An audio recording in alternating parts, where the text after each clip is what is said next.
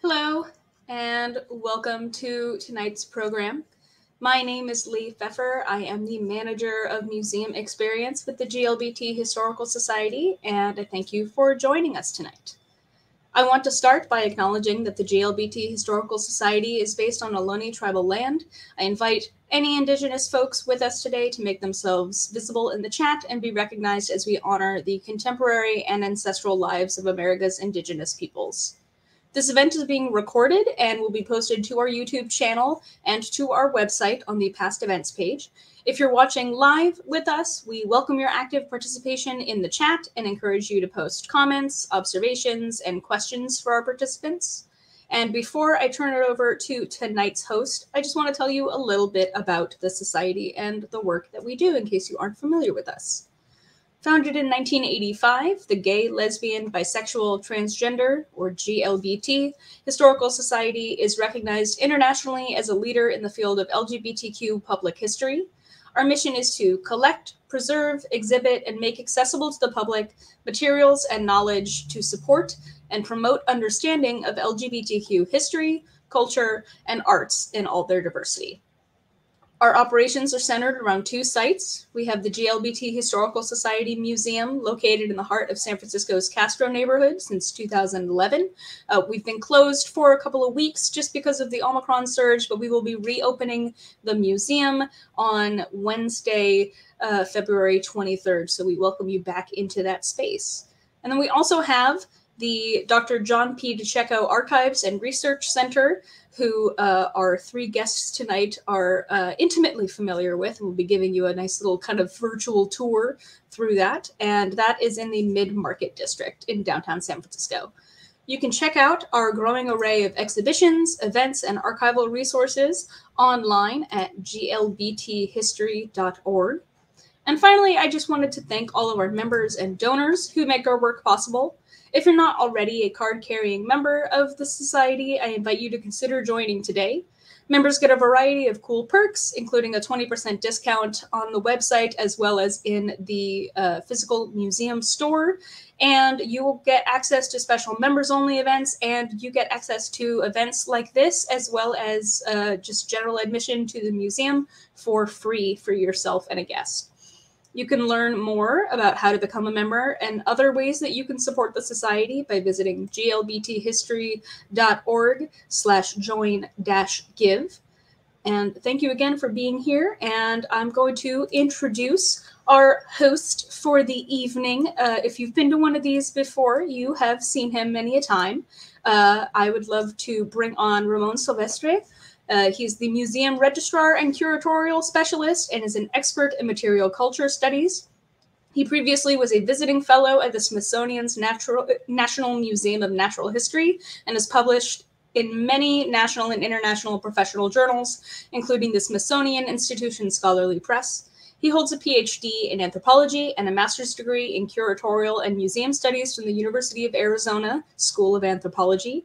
He has conducted fieldwork and museum collection acquisitions among the Kalinga and Ifugao tribes. You're going to have to correct me on that, Ramon, in northern Philippines, the Iban in Indonesia, and the Dayak in Borneo. So let's welcome on very impressive resume, Ramon. Hello. Well, thank you very much for that illustrious welcome. I am joined as well with two more illustrious archivists and panelists I will introduce to you later. And they'll probably introduce themselves. But first and foremost, thank you all for finding time to join us tonight on our fourth Queeriosity Corner program.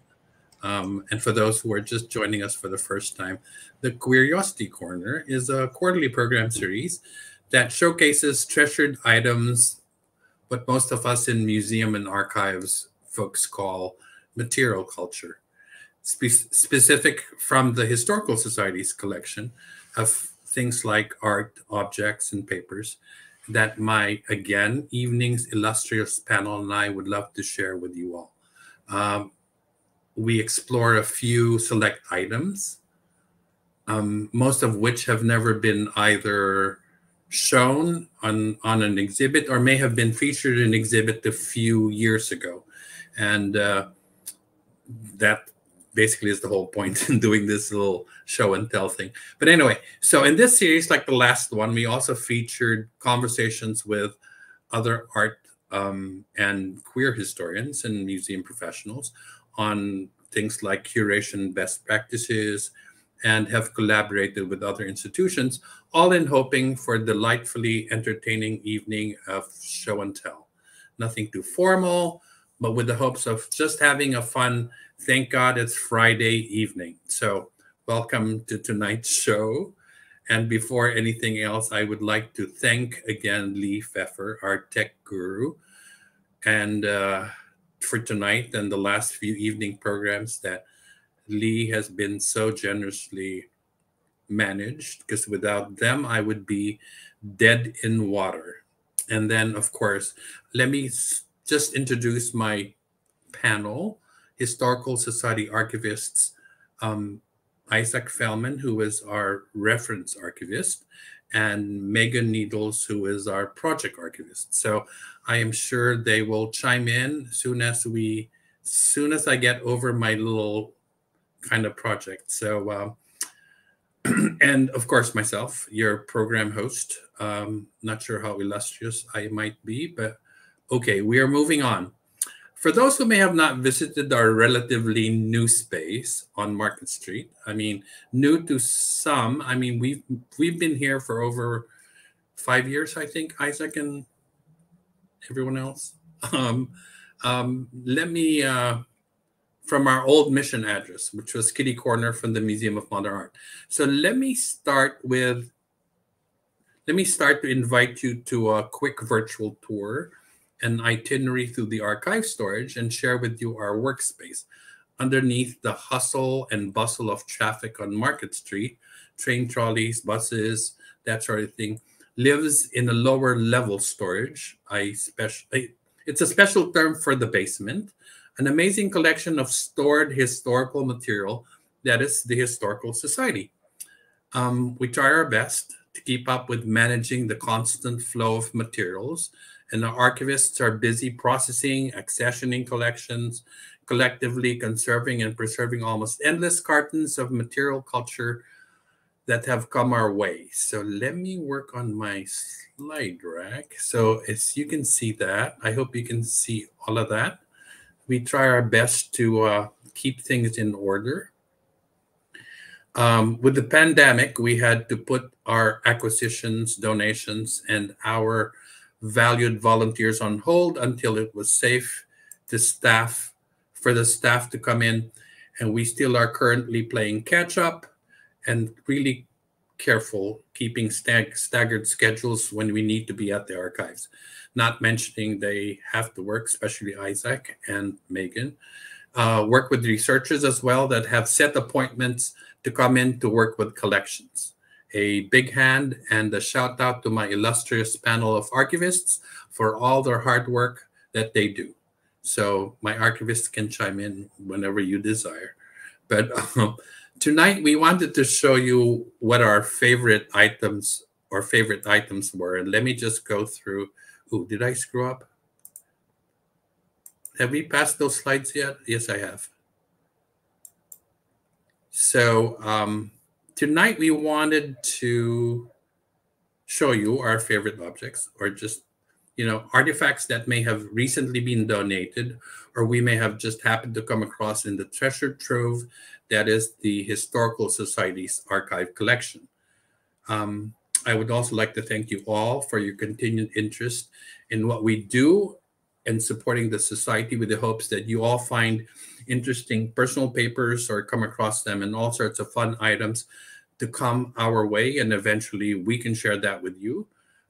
Yourselves and the community has helped increase the treasures we have acquired through the years and have shed light on some of these works, which all pay tribute to the queer movement. And for that reason, there are times not much is known about some of the work that we present. And so we would love for you all to feel free to add your comments on the chat, or send me an email, or whenever you get a chance to do that. So maybe what we'll do is, let me introduce Megan and Isaac first, and then we'll get back to me and present my favorite pick. So go ahead, Isaac and Megan. Say hello to everyone. Hey, everybody. I'm Isaac, the reference archivist. I work with the public in the reading room when folks come to visit and do research. I also do a lot of processing and cataloging of collections behind the scenes. It's all sort of to the purpose of helping people when they're in, whether it's to organize their visit in advance or giving them advice and slinging them boxes when they arrive. Hey everyone, my name is Megan Needels and I am the project archivist. Thanks Ramon for the lovely intro. And I am currently working on an NHPRC funded project to process and also digitize 10 performing arts collections in the archive. And the collections cover, people like political singer-songwriters and disco DJs, and drag theater groups, and choruses. So it's like a wide variety of different kinds of performing arts folks and groups. And yeah, it's been really fun, and I'm happy to be here. Well, thank you. So let me go on to my pick tonight. Is one specific to LGBTQ queer architectural spaces that I wanted to feature, that I found quite fascinating and quite artistic. I had these pieces in an earlier exhibition curated by our Elizabeth Cornu. She had retired from the De Young as a senior conservator, and we had it on display at the Castro location, I think maybe in 2012 or 2013. And in as much as I had very limited space, we were only able to install 4 panels rather than the 10 panels we had in the collection. And I would love to install the 10 panels in an exhibit, and hopefully in the near future we could do that. So without further ado, drum roll please, I will present to you the legendary Bulldog bath murals. So this slide just shows you this is the plaque that sits on the street, and the postcard on the left is an advertising postcard for the bathhouse in the late 70s.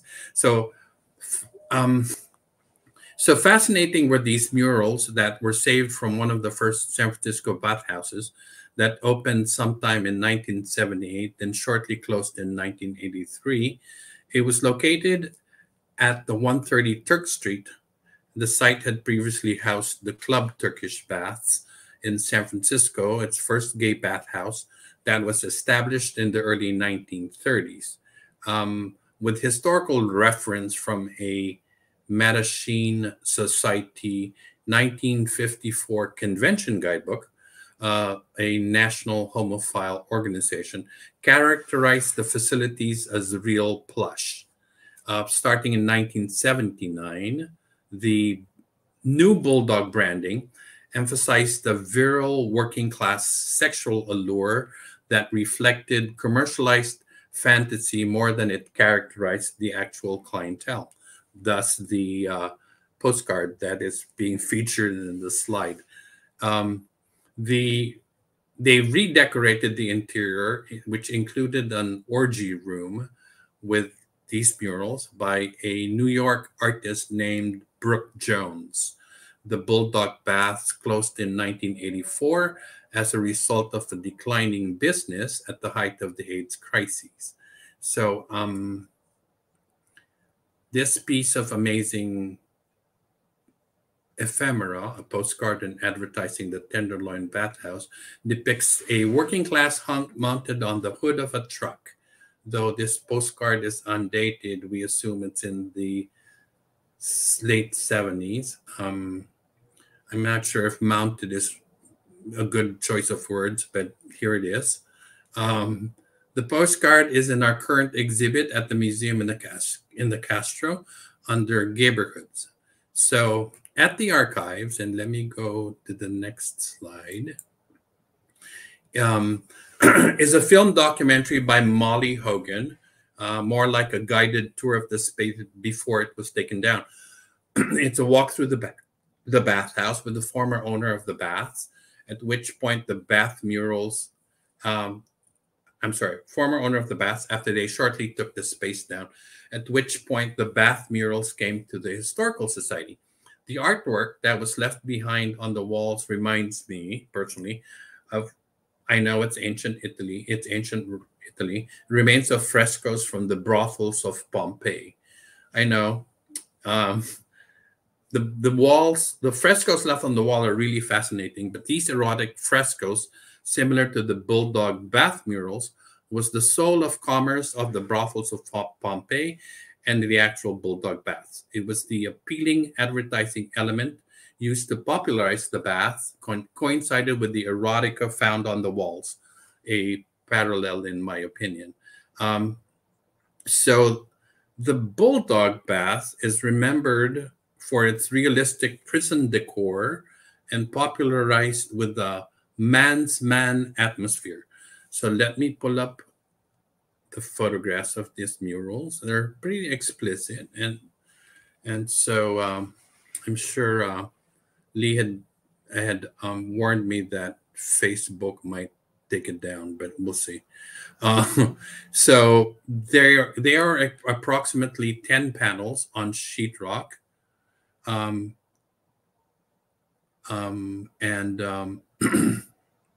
It is about four and a half feet wide by 10 feet tall. And since there are 10 panels, that's 50 linear feet of murals. So I think it's pretty amazing. So I couldn't present the entire 10. Well, I'm showing you all 10 panels, but I couldn't show the entire 10 panels in one slide because I just couldn't fit it in the screen. So here's one, and I hope you see some of the detail. It's fairly, as I said, erotic. And so here are 5 of the panels, and I'll give you a few minutes to kind of look at the slide, and you can tell me if I can go on to the next one. Let me pull the next one. And so I am reading through the chat. Gail Rubin, thank you so much for joining us, Gail, because Gail and Mike Caffey were my historical references to a lot of the pieces I'm talking about tonight. And Gail said, a bunch of us pulled these murals out of the bathhouse as it was closing. There was a lot else, including a large cage which alas, has disappeared. And yes, I would have loved to have had the cage sent to us. Previous to the bathhouse, previous to this, I was asked by the owners of, this was about maybe a couple years ago already, the Nob Hill Cinema owners had called and said they were closing. They had sold the property, so they had called to find out if I needed anything from the site. So I went and visited, and I picked up a lot of things. So I could actually recreate one of the actual cubicles with this screen, the video screen. I got the seat covers and all the posters from the porn stars that were featured in the theater, and hopefully that makes another exhibit in the near future. So here is another set of panels. This is 3 of the panels, and then here is, oh, I was able to see it. It's really small, so I'm not sure if you can see that in your computer screen. But the particularly interesting artifact detail in this display is the painting showing a row of semi-trailer trucks, dimly visible in the blue background, which was the first slide I showed you. And this was one of the more PG-13 sections of a mural that covered all walls of the orgy room at the Bulldog Baths.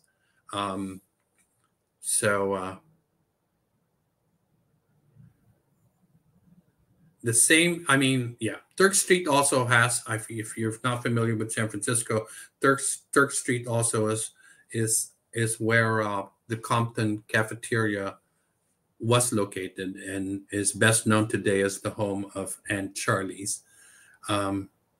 So the Bulldog Bath is now famous and is now registered in the National Register of Historic Places, and its location marked with the plaque that I had shown you a little earlier.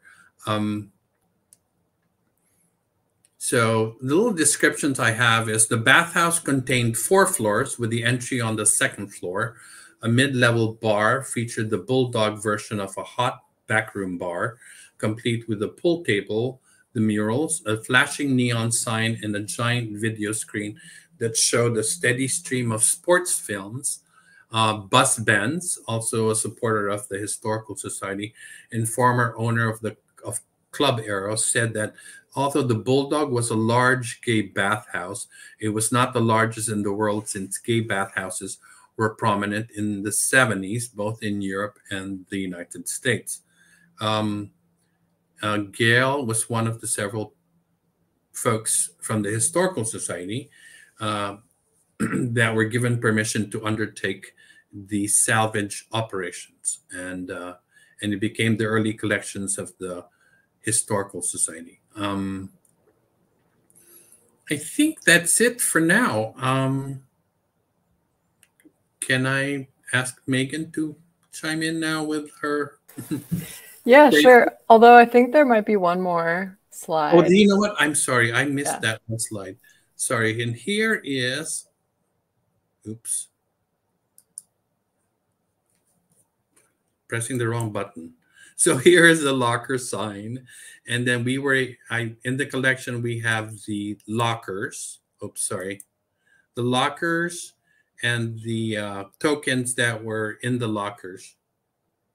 Right? Yeah. Yes. So I think I hope everybody sees these. So in it are tokens and keys. Oh, there's a key in yeah, I'm sorry. It's really tiny from my end. So the key to the lockers are right there in front. So we have really interesting artifacts from the Bulldog Baths, and there's more in the collection. So if you ever find time to come visit us, you set an appointment with Isaac, and we can pull some of the collection, some of the artifacts, and show them to you. So, oh, sorry, Megan. No, that's okay. That's your slide. That was great. You did so much research, such good research, and I feel like comparatively, I'm kind of doing more of like a casual show and tell, but still got some cool items to show you, nevertheless. So yeah, like I said before, I am working on an NHPRC funded grant, working with performing arts collections. And this has been a really informative project for me to work on. I have a background in audiovisual preservation, so I never really had the opportunity to consider how things like furniture and neon signs and set pieces and wigs and things like should be preserved. So a lot of the items I will be sharing with you today, one are items that I've been working with as part of this project, and also items that I found unique in that sense and that I think kind of fall outside of what you would traditionally expect or think you would find like in a traditional archives, things where you would, or a place where you would definitely find like administrative records or like maybe some photographs. These definitely are a little more out there and cool. So yeah, the first collection I'll talk about is the Finocchio's collection. And these are two large format photographs that are part of the collection. On the left is David d'Alba, and on the right is Walter Hart. And I'm sure a lot of people on this call are familiar with Finocchio's, but just for a little background information, Finocchio's was one of the earliest queer spaces in San Francisco and also one of the best known female impersonation clubs in the world. It opened in the late 20s or early 1930s in then Bohemian North Beach. And during Prohibition, Finocchio's started featuring for female impersonation shows, which became wildly popular. And eventually Finocchio's became so well known, it served as a model for other female impersonation clubs in the United States. And at the time, Finocchio's was popular both amongst the queer community. Queer people would go there to, meet each other, particularly gay men. And queer people also worked and performed at the club. But it was also popular amongst tourists. I think at the time, the kind of bohemian lifestyle was romanticized and, attractive to tourists. And so Finocchio's was like one of the go-to clubs in North Beach if you wanted to see that scene in action.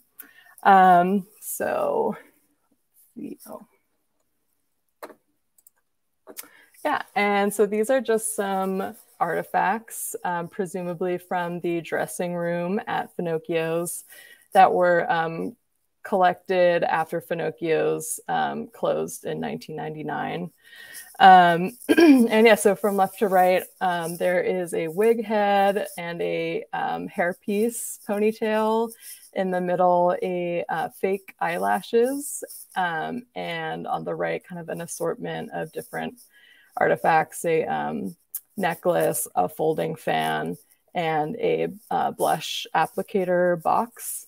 And yeah, I just think it's really wonderful that these things have found a home in our archives. And, I think you might think that these things might have been overlooked at other kind of more mainstream archives. And, I think it's just really lovely that they're being preserved at the GLBT Historical Society.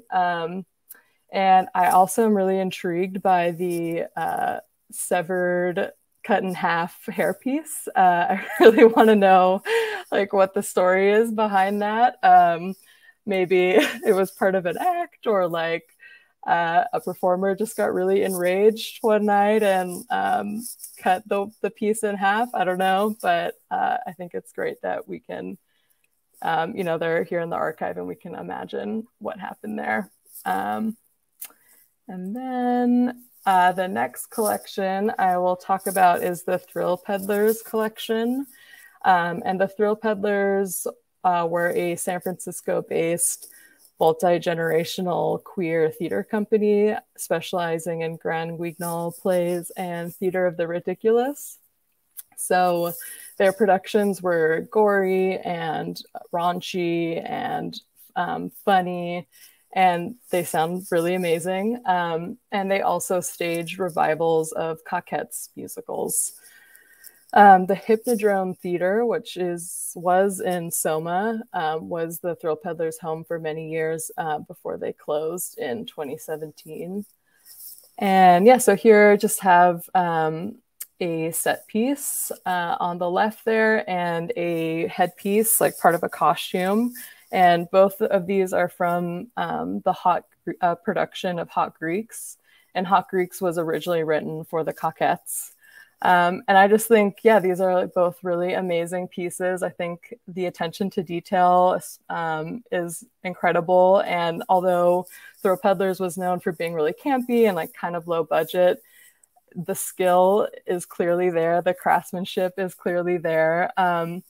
The headpiece on the right, I love. Like the more I look at it, the more, I started to notice like what items they were using to construct this and design it. And that's like a colander that they just cut the bottom out of and then took like kind of, common use crafts foam and like a tape measure and made this really incredible piece. And Hot Greeks is available on YouTube, Thrill Peddlers Hot Greeks. You can watch the full thing if anyone is interested in doing that.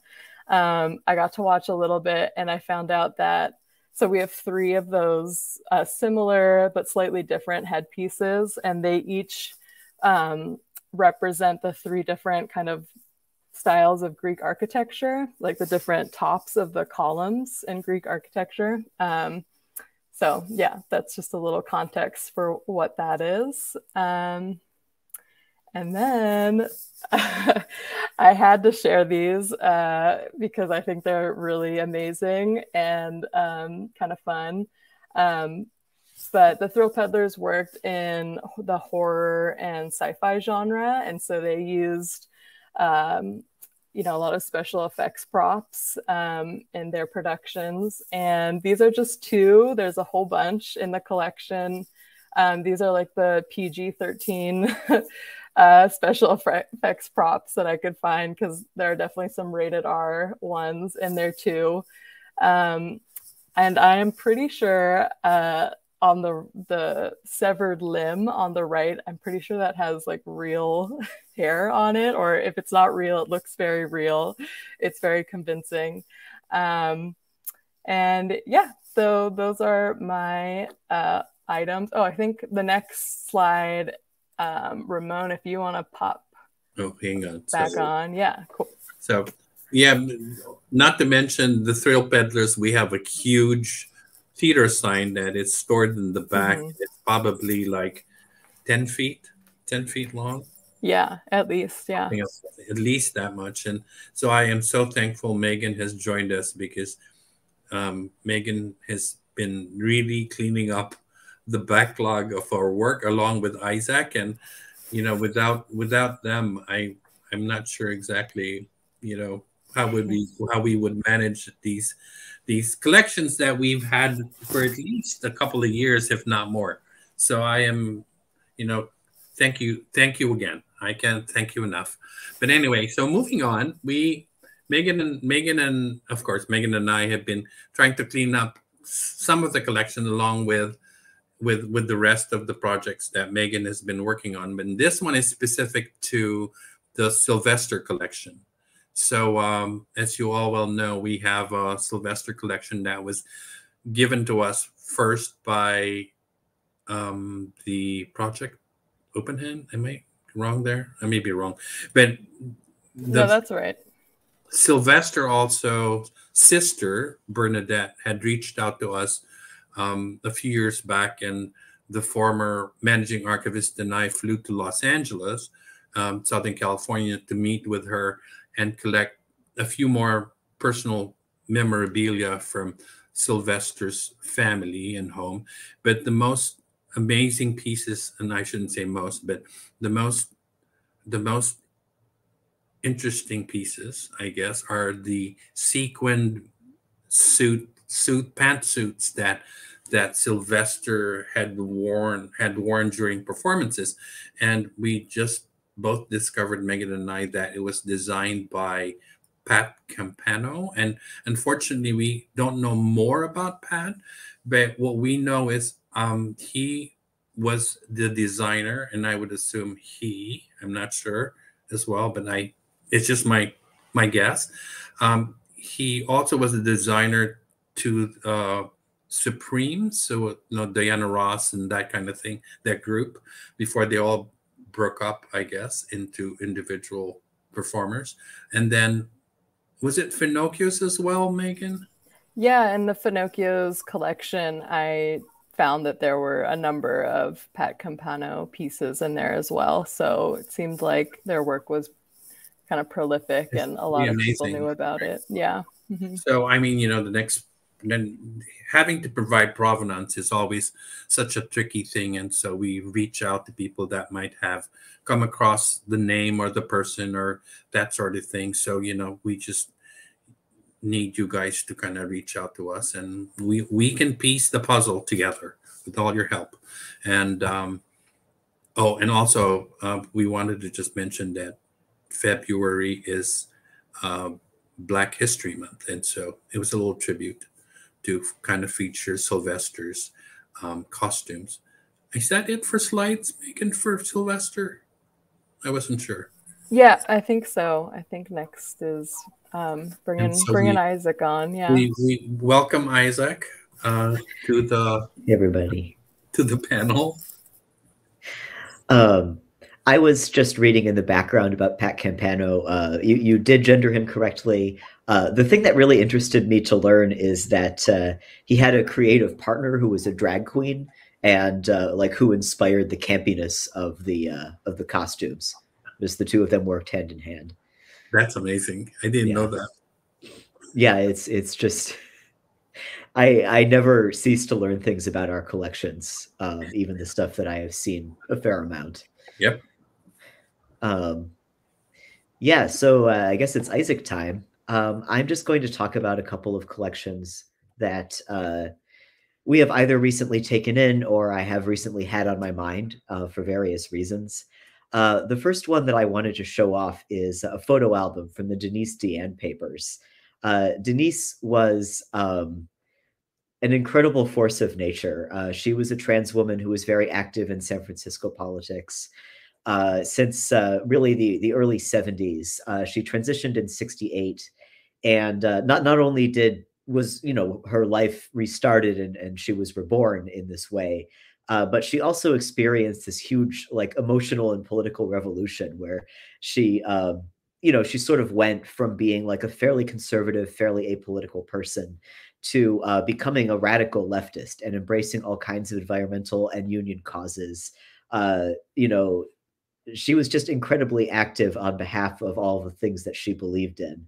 The way that I think I put it in the thing that I just wrote for the newsletter about her, I really, really feel this. It's not just a bit. That Denise felt such incredible gender euphoria for the past 50 years of her life. And just all of that energy just went into doing all of the work that she did. She just had so much joy to spare at being Denise that she could only express it by arguing for, better care and stewardship of the earth. So in the late 60s, when Denise was transitioning, she hung out with this group of folks who mostly I would say identified as trans women. Some of them might have seen themselves more in the cross-dresser or queen area of the spectrum, but people moved back and forth a lot in those days. Certainly Denise did. And this group of folks called themselves the Girl Factory. They hung out with this older trans woman who had decided not to transition. She felt, it was a harder and more stringent and intense time, to put it mildly, to attempt to secure access to medical transition. And there was a very strong culture of not doing it if you felt like you weren't going to pass, if you felt like you weren't going to be a person who looked like a cis woman. And so this older woman thought that, I'm not going to pass. I don't want to do this. I'm going to keep living as a man, but I'm going to fund the transitions of younger trans women who I feel would be able to come out of this on the other side and be happier than I would be. And so it's an interesting story. I can't think about this person's life without a lot of sorrow, but also she made a lot of people very happy. So I found this photo album in Denise's papers, and it's full of pictures, you know, like of just exquisite and beautifully coiffed and styled folks who I assume are trans women in the late 60s. They're just sort of wearing, you know, like the hair with the flip, just everything to the nines. I should go back a slide. That is Denise on the far right in the green suit. When Denise was picking up guys in Queen bars to take home, she wrote in her autobiography, which was called Male Facade, that they always responded to her as a lady. She was very proud of being elegant and classy. And so, like, she really exudes that. I don't know that this represents the Girl Factory. It is from exactly the same time. And I feel like I recognize the people that she's describing in Male Facade because she gives them very vivid descriptions, many of them very unflattering. Denise had a sharp tongue, and her collection also contains a good deal of satirical poetry about her coworkers that she didn't like. So, like, really, just an incredible collection to work with, a great pleasure. Another collection that we took in fairly recently, I don't think we've had a chance to talk about it publicly very much. This is the papers of Beverly Shaw, although as you can see, these aren't papers. This is a gold lame suit. So Beverly was a nightclub singer. She performed at clubs like Mona's 440. Later on, she had her own nightclub in Los Angeles, whose name I forget. Oh no, it had some kind of botanical theme. But like Beverly was a big draw. You know, she was a she had like a larger than life, very sassy, very intense persona on stage. There are a few nice photos of her in our digital collections, actually. There's one from the Wide Open Town papers where she's like kneeling on the ground, like belting out a note, like just her mouth is wide open. She's giving it everything. So Beverly's family gave us a bunch of her material. They also gave a bunch of the One Archives, quite a bit of it, because her career was associated with both San Francisco and later LA. What I really like about this performance suit is that it's very clearly a combination of store-bought and handmade elements. Like, it's glamour, it's high glam, but it is on a budget for the working gal. They are different. They are two, like you can see, different lames. The jacket is off the rack. And the skirt, though, is hand sewn. You know, you can look inside, you can see that the seams are finished, but they're not professionally finished. I also really love, and you know, part of this is just the style of the time, I know, but the jacket is like a few sizes bigger than the skirt. You can see from the skirt she was a tiny woman, like a modern size 2. But you know, you can see that there's gender play at work in here because the fit of the jacket was quite a bit boxier. You know, it was more butch. So you can sort of see her like, you know, flashing some leg and also, you know, throwing a bone to the idea of femininity while also expressing quite a bit of butch style. So Beverly, we also have some really neat stuff, a record of hers. She did a commercial record and also a record that she pressed for her kids because she had left her husband and her kids behind when she came out to San Francisco to become, you know, a professional singer and to be out. But she stayed in touch with her kids and, you know, recorded music for them to stay connected. The last person I want to talk about, I think you might have seen, we linked to it recently on our social media. One of our interns wrote a great article about Sadie the Rabbi Lady, who was an early member of the Sisters of Perpetual Indulgence. So Sadie's theme was that she was a Jewish nun, and her collection is just, it's so good. So much of the sisters' materials went to their archives instead of ours. We work with them fairly routinely. We're on good terms. It's not like I want their stuff, but it's really incredible to have something that I get to work with directly that is so close to the center of what the sisters did. So Sadie's real name, Gilbert Block, best friends with Gilbert Baker for a long time. You know, they were the two Gilberts. Many of the pictures of Block in drag, Block, in case you don't know, the designer of the rainbow flag. Like, if you look at any picture of him from the 80s, there's like Sadie is always right next to him, and she's always making like that kind of face, like she's just so ecstatic to be standing next to Gilbert Block. And so they were members of the Sisters. Anyway, Sadie also did a lot of very political drag. So this cheerleader outfit is from her time campaigning for, oh my gosh, it's actually kind of bad. I am not entirely conversant with this story. Basically, she was arguing against draining the Hetch Hetchy Reservoir and keeping San Francisco's power more under local control. I understand that there are environmental arguments, like both for and against doing this. So there's a lot of nuance to the situation, but you know, here she is as a cheerleader, advocating for power to the people, as you can see. Here is her, also, she called it her synagogue hat.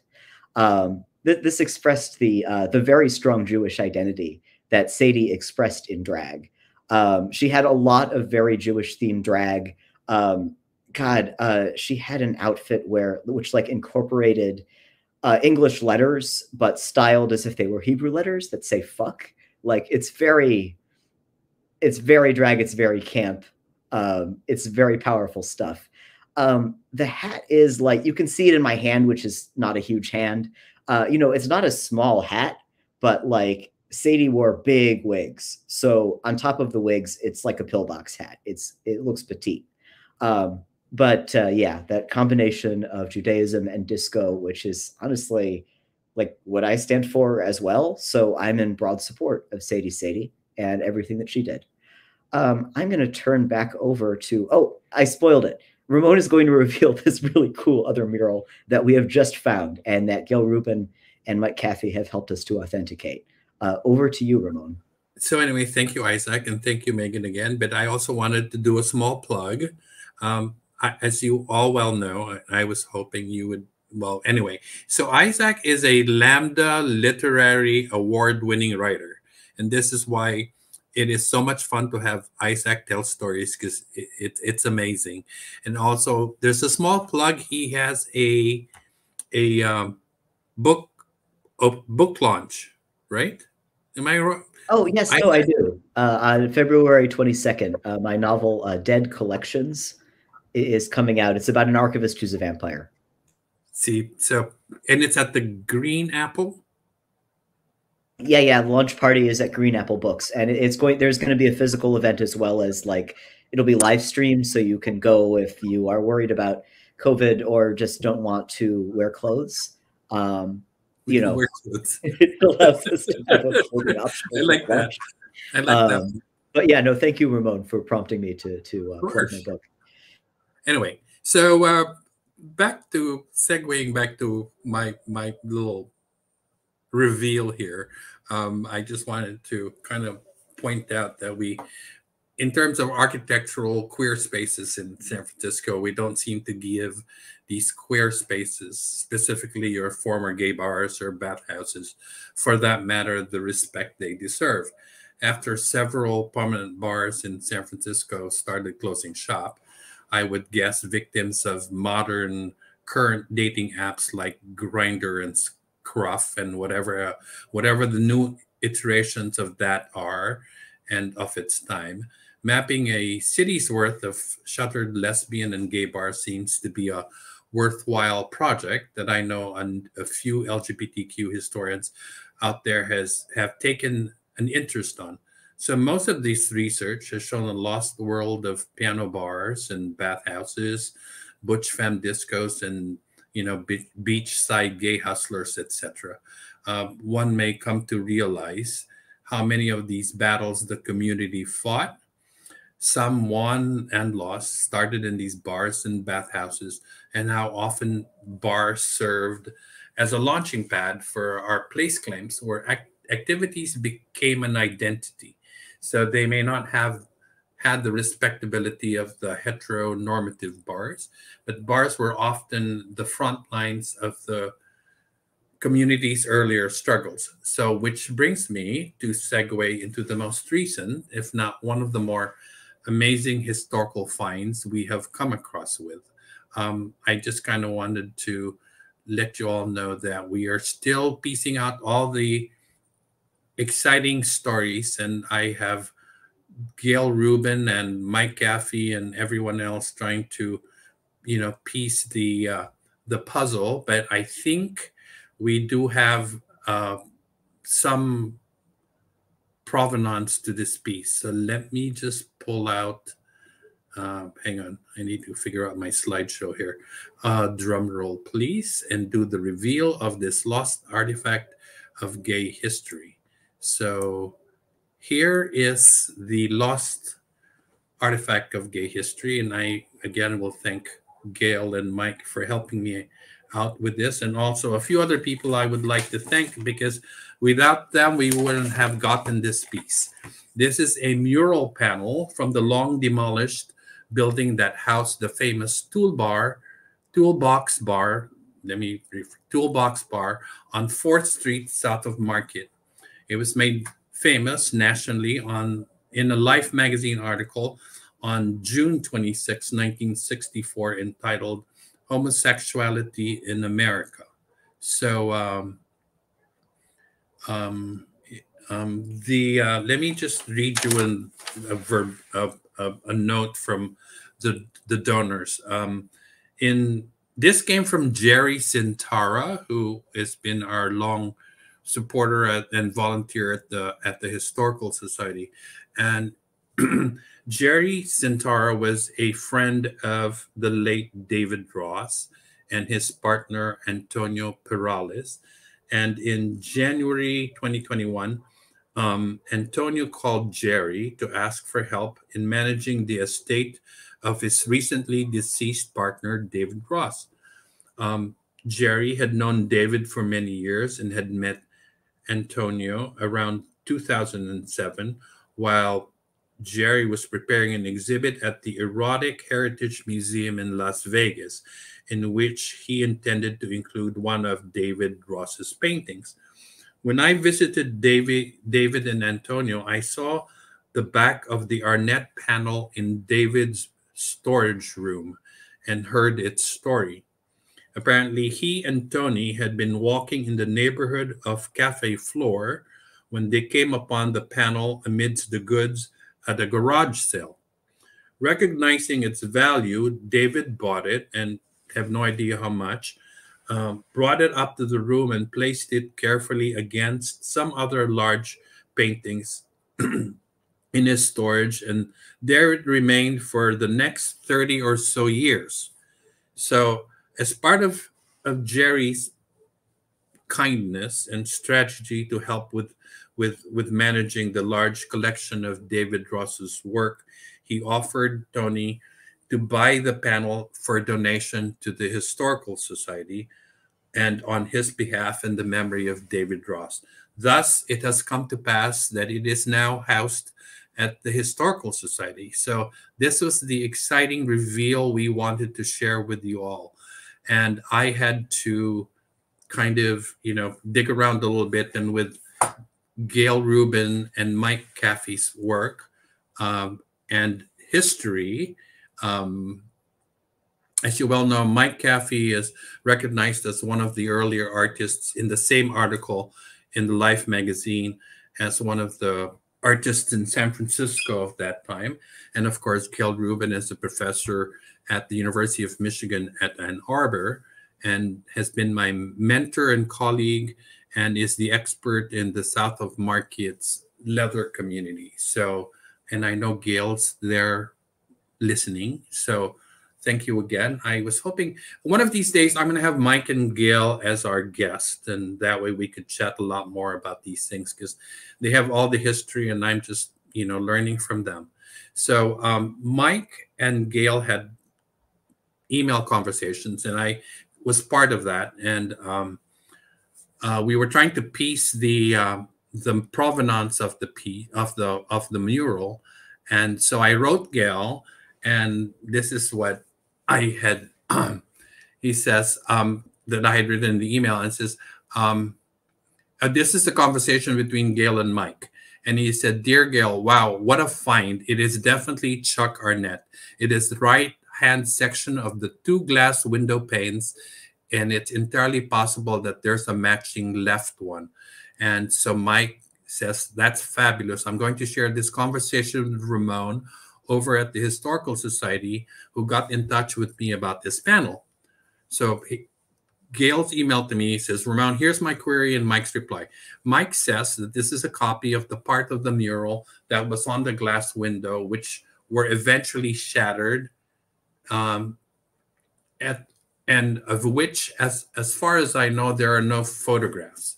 In contrast to the wall on the Harrison side of the bar, the wall side was in the Life magazine article and then was photographed in the ruins of the demolition. So I have that photograph. Oh, this is the photograph of the bar in the Life magazine article.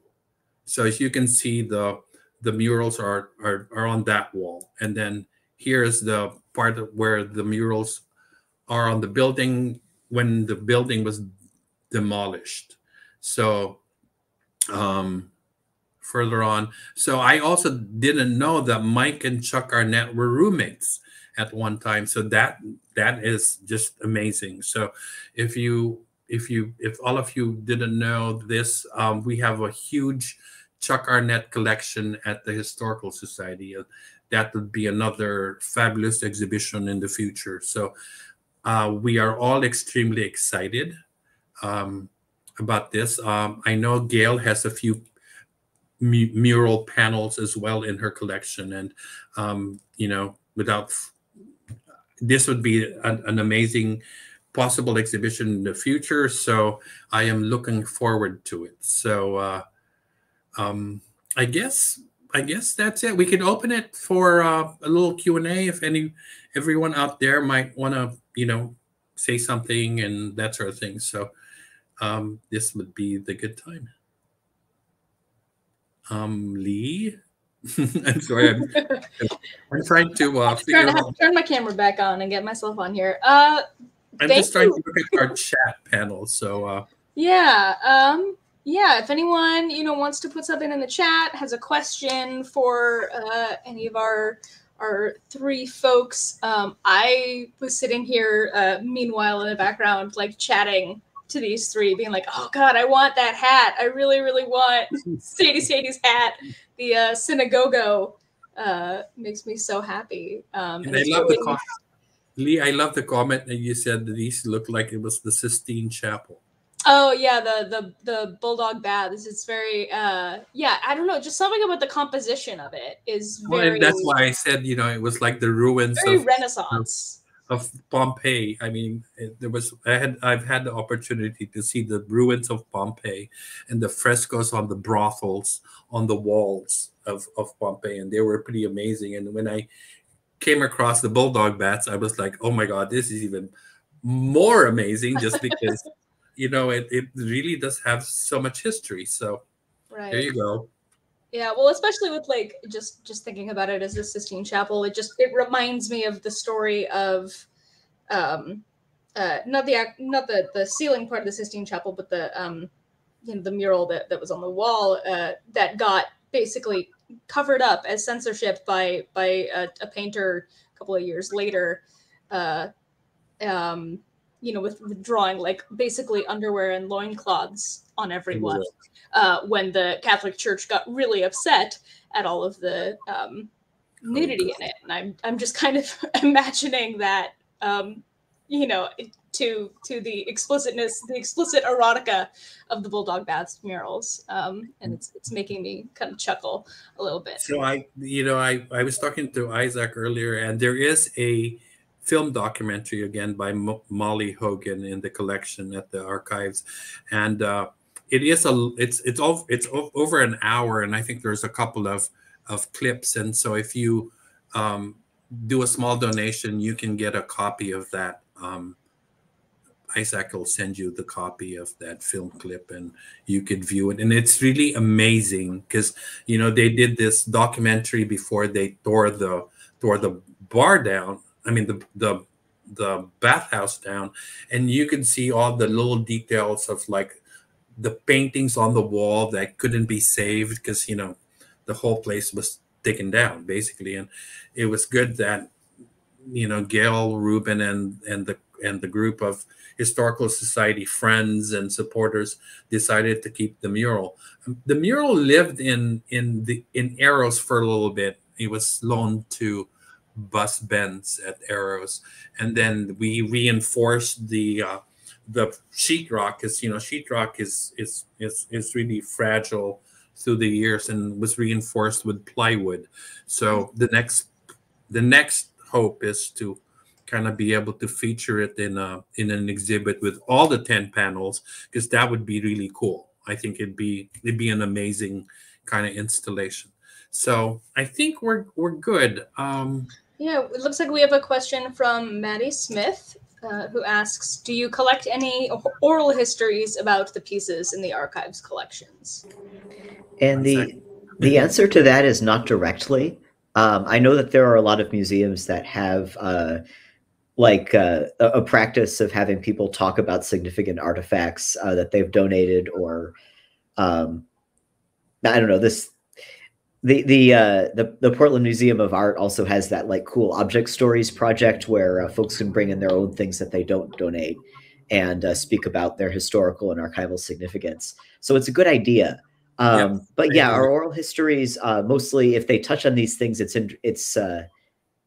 not centrally, is what I'm trying to say. Like, certainly, I'm sure we have stuff in the oral history collection where people are talking about, oh yeah, I was at the ToolBox and they had this great mural. But it's an idea for the future when we have an oral history program again. That's something we're determined to do right next time we do it, which means having like a dedicated full-time staff member, which is something we can't currently contemplate. But we feel go big or go home oral history wise. Yeah, I agree. I think it's a great future project if we gather the people to kind of help with provenance and history of these places. So I think we can say goodbye, but in closing, we thank you all for joining us on these conversations between ourselves, between our less than perfect past and our newfound present reality that is hopefully based on fluidity, expression, and queerness. And by acknowledging this history and taking from it the things that serve us best, we all hope to create a more loving future for ourselves, our community, and our allies. And I would like to thank my illustrious, never-ending illustrious group of friends and colleagues. And without you all, I would be, again, dead in water. So Lee, Isaac, Megan, and everyone else who supports us, thank you for a wonderful evening. Good night, everybody. Thank you so much. Thanks for having us. Bye. Keep it down.